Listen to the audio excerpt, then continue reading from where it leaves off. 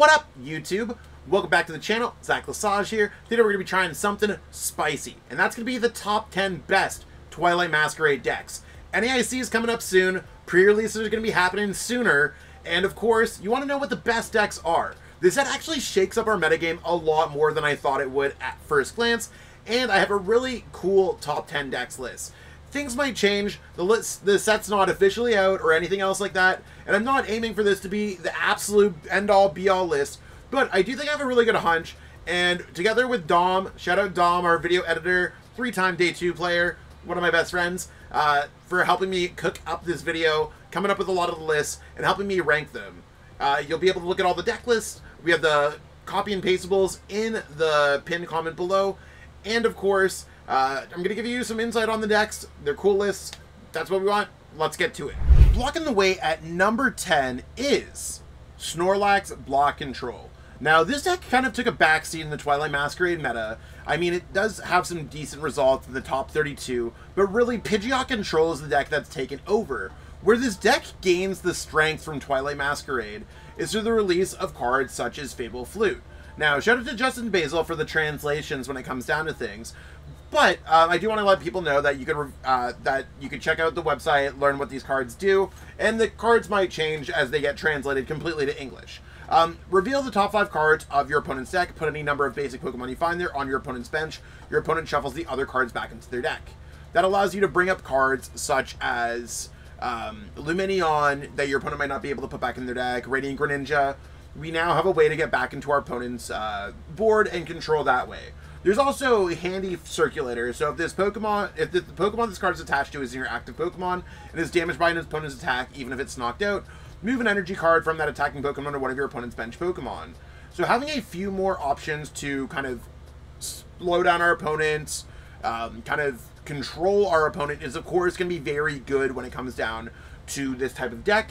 The core of the deck is going to remain very similar. So as we kind of go through our format, I'm assuming that these are the cards that players are going to be adding in, and lists are going to look incredibly similar to this. This deck may move up or move down depending on which decks are at the top, but I did put it conservatively at number 10. Again, if you haven't already given this video a like, share, subscribe, let us know in the comments what you think the other 9 decks are in this video, and of course, we do have the pinned comment where you can copy and paste any of these decks right into the Limitless Tabletop Simulators to playtest with your friends. Lost Zone up at number 9 is Lost Zone Box. Now, there aren't really too many new cards that this deck has gained, but I do appreciate the cards that we've added into this deck. Blood Moon Ursaluna is probably going to be one of the biggest cards that we're going to see out of the set, seeing success, and that's because it has an ability very similar to Radiant Charizard that's already seen success. Its Veteran's Technique ability, it says this Pokemon's Blood Moon attack costs colorless less for each prize card your opponent has taken. That means that if your opponent takes 5 prize cards, you can do 240 damage for free, and of course we can always see how this Pokemon can attack out of nowhere. We basically have a new EX Pokemon that can be Mirage Gated to in the middle of the game, or just have a free attack in the late game, which is going to be helpful when we've exhausted some of our resources. One of the other cool cards that I like in this deck, considering we have the Dark Energies for Hoopa and Roaring Moon EX, is Monkey Dory. Now, Monkey Dory is not really a Pokemon that I thought much of when I was first looking through this set. And it's one of those things where my opinion on it has definitely changed a little bit. Monkey Dory has an ability where if you have a Dark Energy attached to it, this Pokemon can move 3 damage counters from one of your Pokemon to one of your opponent's Pokemon. It also has a usable attack here where you can do 60 damage and make your opponent's active Pokemon confused, but with decks in Japan, such as Dragapult EX, seeing a lot of success, moving some damage counters around from your small HP Pokemon is going to be helpful, especially when you could use this during your turn. You don't need to be the active, it's not when you attach a Dark Energy, it's during your turn. So Monkey Dory seems like it's going to be quite a lit inclusion to Lost Zone Box and quite a few other decks. Is this deck going to reach higher than 9? I'm honestly not sure. That's why I put it down here. I had to put them somewhere, so let me know if I'm right or wrong. Some interaction on this video would be absolutely amazing. One of the oddest deck choices coming in at number 8 is Dragapult plus Charizard EX. Now, when we look at Charizard EX, we're probably only looking at it for kind of an attacking, big attacker. But we gotta look at its ability and say that we're able to accelerate energies, and it is a way to accelerate fire energies to our Pokemon.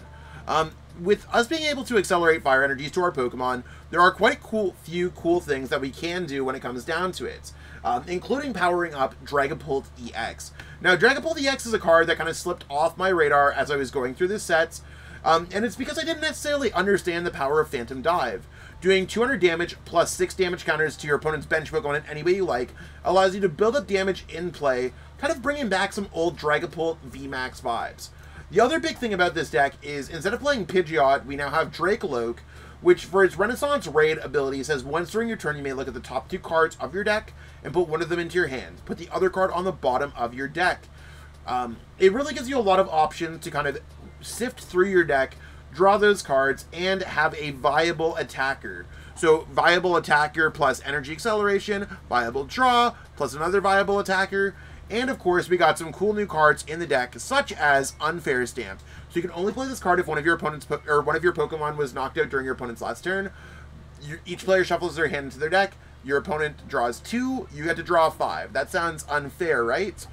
Match that with some disruption cards like Iono throughout the game, and your opponent can be in a tough position.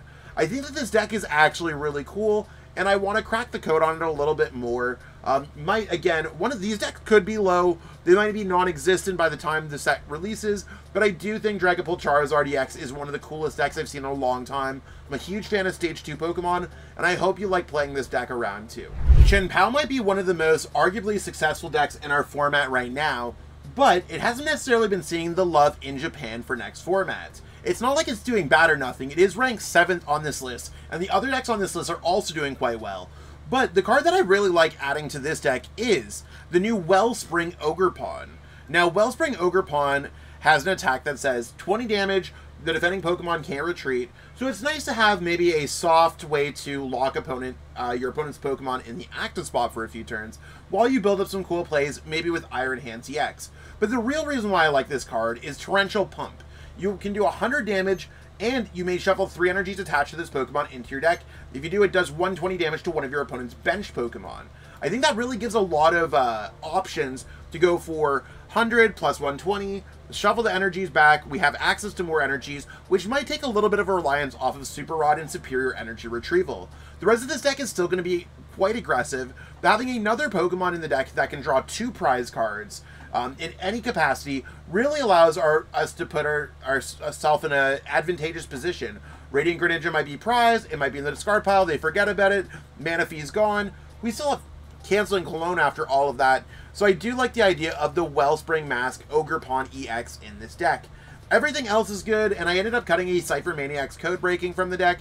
I think that's an acceptable cut, but if there's any other cut that you'd make, let me know. I think this is really probably the list, especially with the amount of players that have been playing something very similar.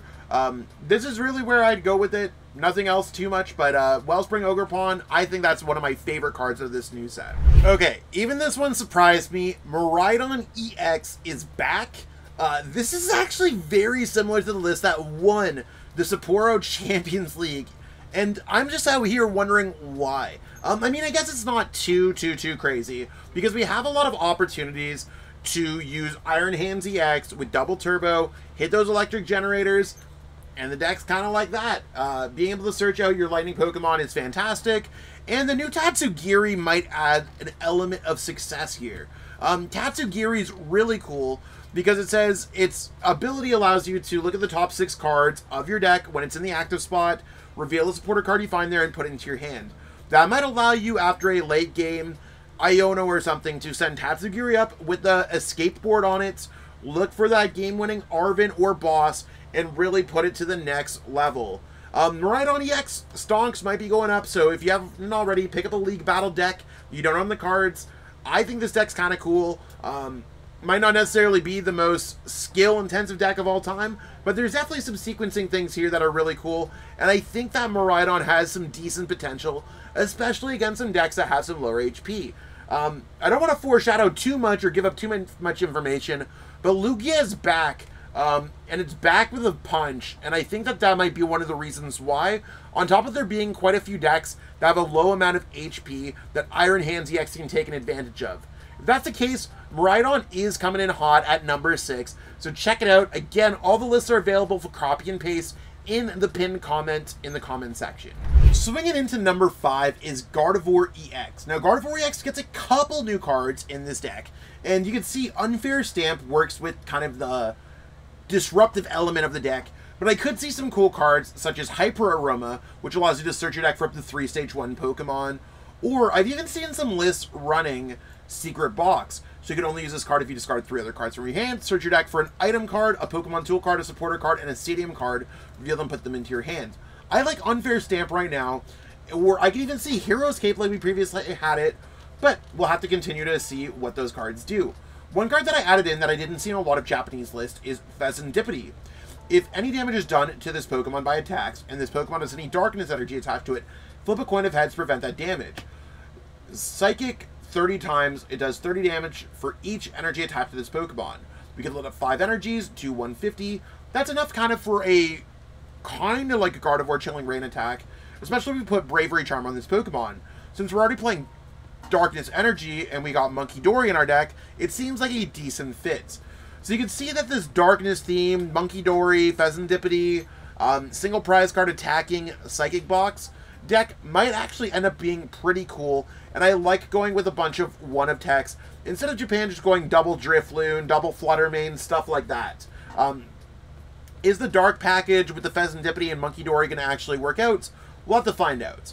I'm just actually surprised I didn't play the DLC of Scarlet Violet. I didn't even know what a Monkey Dory or Pheasantipity were until I started making this video and exploring our newest set, Twilight Masquerade. So those are really some interesting choices you get out to this deck. I'm sure you could play it traditional, like the list that Josh Frink made top 4 with at Orlando Regionals. Fallen from the number 1 spot all the way to number 4 is Charizard EX. Now, Charizard EX is a deck that I thought was going to be just number 1 for a while. And I'd expect there to be a grass deck if there was like a really popular grass deck to pop it off. And it's not like we're losing to Sinatcha EX or Teal Mask Ogerpon here. No grass decks up at the top. I'm sorry, y'all grass fans. It's not up there. Charizard is changing a little bit, though. You can see Monkey Dory is becoming a little bit more of a package. It's going to allow us to do a little bit more extra damage to our opponent's Pokemon. So if they swing into a Charizard, we can use Monkey Dory, move that damage back. And a lot of people might be wondering, how are you getting that Darkness energy? Well, you can get that Darkness energy out by searching it out with Pidgeot EX. One thing that you might be noticing in a lot of decks is we're changing back to the 70 HP versions of our Pokemon. That's because Dragapult EX can snipe 6 damage counters wherever it likes, allowing us to basically survive instead of not getting knocked out. Of course, Monkey Dory is going to put some of that back. It's going to be quite cool. Another card that we have in this deck that you might not have seen before is Kieran. So you get to choose one, switch your active Pokemon with one of your bench Pokemon, giving you an opportunity to have an out against control or just switch around, or maybe you don't have the energy. Or during your turn, the Pokemon that's in your active spot do 30 more damage to your opponent's active Pokemon EX or Pokemon V, really allowing us to take a Charizard and take it from 180 damage up to 210. And it can basically make Charizard scale at any point in the game, especially when you pair with Monkey Dory, Choice Belt, Maximum Belts. We have a lot of ways to increase our damage output, and that's going to make Charizard an interesting choice going forward in this metagame. Will Charizard find its way back on top? We'll have to find out if this more aggressive damage modification build is the way to go. If so, we might find Charizard flying high again. In a surprising change of events, Lozontina is on its way up, where I thought this deck might have been on its way down.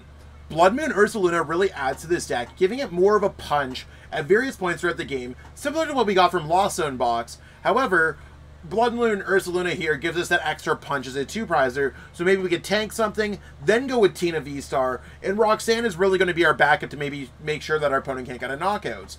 One thing that we've changed with this deck is we've added Maximum Belt as our ace spec again, allowing us to knock out some Pokemon like Dragapult EX, knocking out Charizard EX, and allowing Blood Moon Ursaluna to reach new heights. Really, I think that Lost Zone Tina is kind of interesting, and with Charizard being on the decline, we've actually been able to replace that spot where Iron Leaf's EX was with Blood Moon Ursaluna EX, giving the deck a little bit more of a well-rounded approach against the metagame. I think that Blood Moon Ursaluna EX is really going to be added to a lot of decks, giving yourselves attacks out of nowhere that your opponent wasn't really expecting. So expect the unexpected. Lost Zone Tina's all the way up here. And of course, it's got the rest of the Lost Zone kind of shenanigans, whereas Lost Zone Rocks only plays 1 Psychic Energy for Sableye. We still have 4 Psychic Energies overall, and enough energies where we can attack with Radiant Greninja, we can attack with Cramorant, we can attack with whatever we want. I think that Lost Zone Tina might add some other tech cards in the future because this list is a little bit plain, but plain doesn't necessarily mean bad. Plain often means consistent. And I guess the biggest thing that we're going to ask ourselves now are, what are the top 2 decks? Are there any decks that we haven't necessarily seen so far? What do you think? Let us know in the comments below. And of course, if you need any of these cards, check out our sponsors at Kayfabe Cards and PTCGL Store. Or if you're trying to sleeve up any of these decks to practice, use Katana Sleeves from Ultimate Guard. Flying high at number 2 is one of the decks that I've been getting known for the past little bit, Lugia V-Star. Now, Lugia V-Star, it already has the Chinchino package, but we've added in a little bit of color here. Now, we gained the new card, Legacy Energy, and that's the card that really changed it all. So as long as it's attached to a Pokemon, it provides every type of energy. And since Archeops can only attach special energies, this really gives us an opportunity to accelerate energies to Pokemon like Iron Hands EX or Wellspring Ogerpon. Once during the game, if this Pokemon is attached to, is knocked out by damage from an attack, your opponent draws 1 fewer prize cards. This allows us to accelerate energies to cards like Iron Hands EX, draw an extra prize card, and our opponent's going to be taking 1 less. There's a reason why half the game is playing Temple of Sinnoh, Enhanced Hammer, cards like that. It's because Legacy Energy is absolutely filthy broken. We can also use Wellspring Ogerpon to make sure that we do 100 plus 120, shuffle those energies back, and take 2 prize cards before our opponent has an opportunity. So when they're playing against a Lugia deck, not only are they worried about a Lugia V-Star that can attack, they need to be worried about a Wellspring Ogerpon that can shuffle energies back, requiring you to have a little bit less energies throughout the game, and of course they're going to need a Mana Fee down on their bench because otherwise they might be getting benched out. We also have the new Carmen supporter, which says if you go first, you can use this card during your first turn. You pitch, draw 5. So it's like a Professor's Research that can be used at any point during the game. I think that's quite powerful, and it might be something that I'm going to see success with at NAIC. I'm a huge Lugia fan. Having all these different attackers, including now Lumineon, which could get shuffled back into your deck, is absolutely fantastic. I might even cut a Professor's Research from this deck for another Lumineon V. And that really brings us to our number 1 deck. What could it ever be? I'm sure a lot of you have that guess. And maybe you've seen it in the thumbnail, maybe you didn't. Let's get into it. Our number 1 pick is... Number 1 is at Dragapult Xatu. Now, Dragapult Xatu is not necessarily a deck that I thought of when it was going to be number 1, but I think it makes a lot of sense. Xatu being able to accelerate energies to your Dragapult gives us opportunities to make sure that we are able to get set up quite quickly, and of course, having access to things like Radiant Alakazam allows us to have some cool damage counter focus. Typically, the most plain decks are going to be the best decks, and Techno decks like Dragapult Xatu, Dragapult Charizard might be a little bit too much for some decks to stomach. This deck is built very much like a Charizard EX deck from previous formats, and I think that's really where it's going to see a lot of success. We have opportunities to use Cloud Stadium to take away cards like Rotom or Lumineon. We have got Tatsugiri, where Mew Celebrations might have allowed us to get things previously. We can grab those supporters, and of course we could draw cards with Xatu, accelerating energies to our powerful Pokemon, and having the draw of Dracologue as well. I think that Dragapult EX really gives us a lot of opportunities with Technical Machine De-Evolution, Radiant Alakazam, and of course our attack to put our opponent in a tough situation. I also personally want to put my opponent into a tough spot with Counter Catcher, Unfair Stamp, spread some damage around, and have a multi-prize card turn. Decks like this are typically going to be more higher skill based, so stay tuned for that when you're kind of playing through this new format, and it's really a deck that I'd recommend practicing. I did have a video, I'm not sure if it's going to be coming out this week or if it's next week, going over all the best cards in the set. Dragapult is one of those decks that I was sleeping on, but now I'm not really sleeping on it. Don't sleep on Dragapult. This is arguably going to be the most successful deck at NAIC, and this video is going to really help you out get understanding the metagame earlier. So if you're trying to build these decks online, got all the access to the list in the pinned comments. Otherwise, start practicing on the Limitless tabletops, in real life with your friends with some proxies, and of course, testing out pre-releases, getting those cards early. Thank you so much for watching this video. I really appreciate everyone who's been tuning into the channel. We made it to 20K subs. Let's go! I also want to give a shout out to Advanced GG. They recently sent me some stuff. I tried it. I love it. Guava Berry. Not saying it's going to be for everyone, but for me, I really like the energy of the guava berry. The taste is fantastic. I'm one of those people at Pokemon tournaments, if I don't have caffeine, I'm a zombie. The advanced GG energy guava berry has been fantastic. So just want to give you my total honest opinion on it right now. So shout out them. This has been keeping me alive as a Pokedad to be. But if you want to check out some of our stuff in the description, you totally can. Including in the pinned comment, there are all those lists you can copy and paste into any of the Limitless tabletop simulators or other ones. If you're trying to support the squad, consider picking up some... I'm grabbing down my little thing here. My back's hurting. The katana sleeves. We always use katana sleeves at tournaments for the most part. At least I always use katana sleeves. These have been fantastic. I've been deck checked at regionals, and they really hold up firmly. Obviously, check your sleeves in between rounds, but if you're playing at a regionals, I have had no problems with these, and I've been playing Pokemon for 20 years. We got our sponsors at Kayfabe, so if you're going to be over at LA regionals or anything else like that, they are going to be vending there. Tell them that the Shuffle Squad sent you. Probably got some Twilight Masquerade cards. And of course, use code TSS5 at 55555 TSS5 at ptcglstore.com. You can pick up all those Twilight Masquerade codes once they come out to build these decks online and test them out on live against the homies. I'm trying to think about what else we're going on. I'm going to be playing in some cups in Toronto. I'm going to be playing at LA regionals. Got NAIC coming up shortly after that. And of course, I've already booked Worlds. I'm already invited to Worlds, so I'll see all y'all there. Other than that, things are going great. I just signed the papers for a condo outside of Montreal, so really excited for that. Big move. Baby on the way, so if you haven't known, now you know. And just really good things going on in my life, so I appreciate it. Life is great. Life is doing good. Earlier this year, I had some mental health struggles, but I appreciate everyone who's tuned in and supported me along the way, including many of you viewers. So I'm going to keep on plugging away, drinking some more of this guava berry stuff, keeping me alive. And maybe it's the energy, maybe I'm just happy, but I appreciate everything right now. Thank you so much, everyone, for tuning in. I'll catch up with all y'all later. Peace out, and have a great one. Great day, whatever, great night. Have a great one. Bye.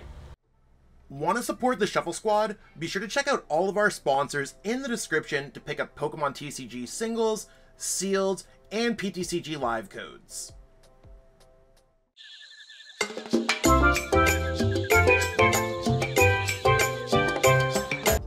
You made it to the end. Thank you so much for watching this entire video from the Shuffle Squad.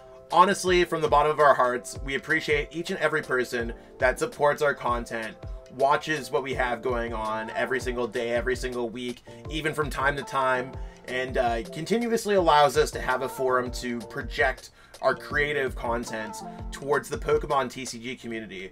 So if you haven't already, be sure to give this video a like, subscribe to the channel, and even leave a comment to help boost the YouTube algorithm. That being said, we'll catch you with our next video. Thanks again. Take it easy.